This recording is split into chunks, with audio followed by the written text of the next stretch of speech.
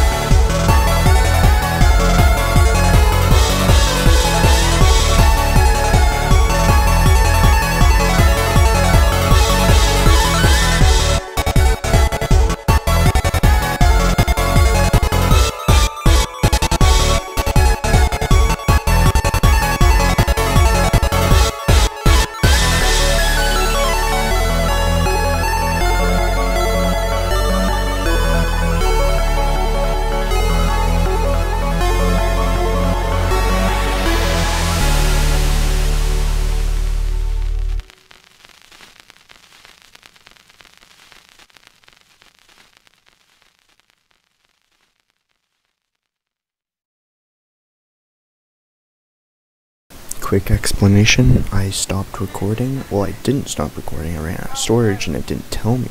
So why I didn't run out of storage, I didn't start it back up because I didn't realize. So other quick explanation, I used everything in my inventory. All my gap balls, all my healing, all my XP balls, and every single last armor set. Until I died.